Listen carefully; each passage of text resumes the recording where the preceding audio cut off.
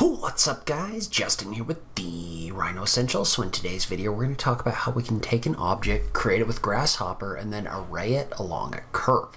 So this is great practice for any kind of things that you want to follow along curves in Rhino. Let's go ahead and just jump into it. Alright, so specifically in this video we're going to talk about arraying an object along a curve. So in its simplest form, this isn't really very hard to do with Grasshopper. By the way, note that I will make this example file available at the rhinoessentials.com/grasshopper. So if you do want to download that, you can do that through that page. But what we want to do is let's go ahead and let's start by creating a path, right? So we're going to create a path, and I'm just going to create a control point curve in here. Well, we'll just go with something simple like this. Remember that we can't come in here and adjust the control points if we want like more pronounced curves with our points or anything like that. But we'll go ahead and spread that out like this. So now we've got a simple curve, and what we want to do is we want to take an object and we want to array it along that curve. And so there's a couple different ways that we could do this. So we could just draw the object that we want to array in here and make that follow along the curve. I don't necessarily want to do that. Let's go ahead and build this using Grasshopper. So what you want to do is you want to go into your tools and you want to open up Grasshopper on the right hand side of your page. And what we want to do is we want to start by building the object that we want to create. So in this case, what I'm going to do is I'm going to start with a rectangle. So we're going to add a rectangle object right here. Notice how that starts showing me a plane, and I can use that in order to start defining things about this object. So in this case, right, I want to go ahead and I want to take a number slider and place it right here. And we're going to make this number slider the X size of our rectangle. So we're just going to double click on it, and we're going to set this with a max of 12. And we'll go ahead and set our precision to 2. That's going to allow us to set a value somewhere between 0 and 12. And then I'm just going to copy and paste that. And I'm going to add another one of those right here. And we're just going to drag these into our X and our Y values. So now, notice how if we apply a value to these like this, so let's say for example we wanted this to be a 2x6, what we could do is we could set our X size to be 1.5. We could set our Y size to be 5.5 like this. That's generated a rectangle, which we can now extrude. And so at the moment, all we want to do is we just want to extrude this into 3D so that we have a board. So I'm just going to double click in here, and I'm just going to add an extrude node right here. And what I want to do is I want to drag the rectangle into our base. And so right now nothing is happening because we need to dictate to this the direction that we want it to extrude and the length. And we can do that by double clicking and adding a unit Z right here. What the unit Z is going to do is this is going to tell us to extrude this in the Z direction. Well, right now we haven't been able to dictate a length, right? Well, all we want to do to dictate a length is add another number slider right here, and we can use this to tell this how far to extrude this. So in this case, we're going to give this a max of, we'll say 120 inches right now. So we'll give it a max of 120 inches, and we'll go ahead and put this at 2 decimal places right here. But I'm just going to double click on this, and I'm going to give this a starting length of 72 inches, so 6 feet. So notice what that's going to do is that's going to extrude this object over in our 3D space 6 feet like this. So now we have our first 2x6 that we want to follow along this path, right? That's generated as our extrusion right here. Well, now what we want to do is we want to array this along our path. So if I double click in here, I can just add an option for array or curve array. So what that's going to do is that's going to allow us to take our extrusion, drag it into our geometry, our top node right here. And then we need to tell this what curve to extrude along. Well, all you have to do that is just select this curve, then right click and click on the option for set one curve. And so basically what we've done is we've told this, okay, we want to create an array of these 2x6s that follow along with this curve. So we don't really need to add anything else into our curve right here. We could do some interesting things with procedural generation, which we're not going to worry about right now. But what I do want to do is I want to add another number slider that's going to allow me to dictate how many of these I can create. And in this case, right, we want to set this with 0 digits, and we'll give this a max of we'll call it 72 objects right here.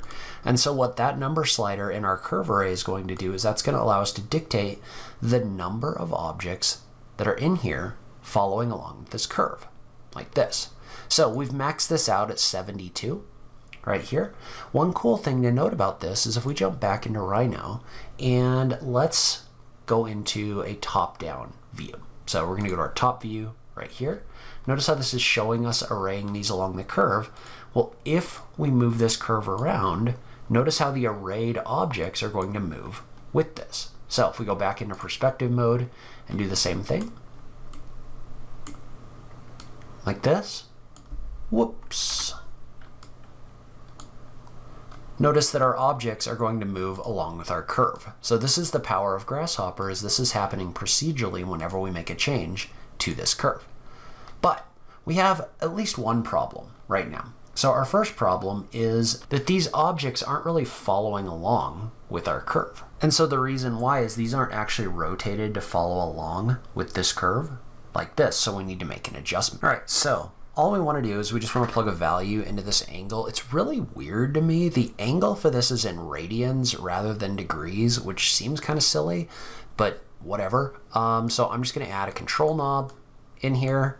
I'm going to set my value or my range on this one to 360 degrees. So we're just going to type in radians and we'll just convert our degrees to radians right here. We'll set our decimals to 0. Basically, all I've done is I've created a knob in here that allows me to set a certain number of degrees. Like I said, really weird that this is in radians, but whatever. So now we're able to rotate this so that it fits along this path. And so now these are aligned properly. And so let's say we wanted to do one other thing that's a little bit more interesting. So right now, right, what we've done, and I'm going to adjust this number slider up even more. So instead of 72, I'm going to add like 360 or something like that. That way we can add more if we decide that we want to do that.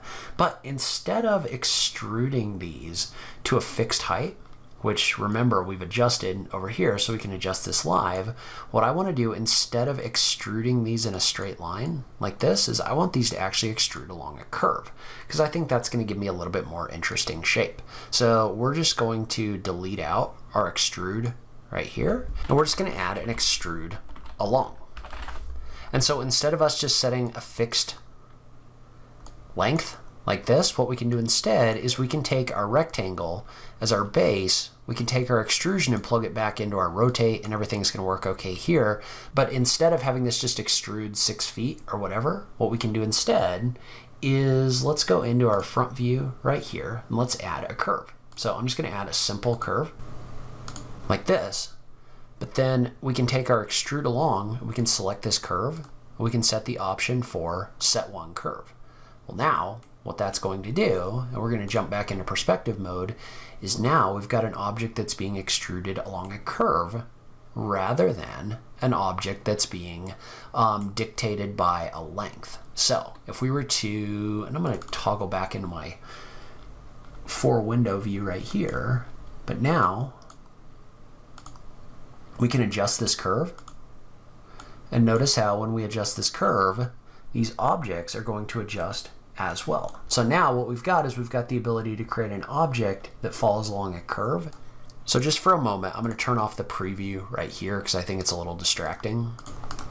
But what I can do is I can take this object and I can make curving boards or other shapes like that. So this gives me the ability to pay a little bit more attention just to that piece.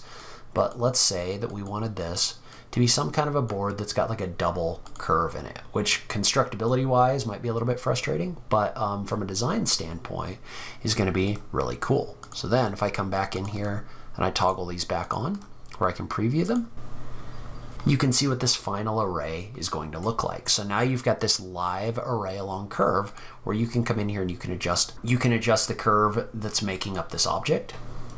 And all of those changes are going to be reflected live inside of Rhino. So this is the power of Grasshopper, is you can take this and you can actually build this Grasshopper script that can take 2 curves and it can actually create this kind of like parametric shape in real life.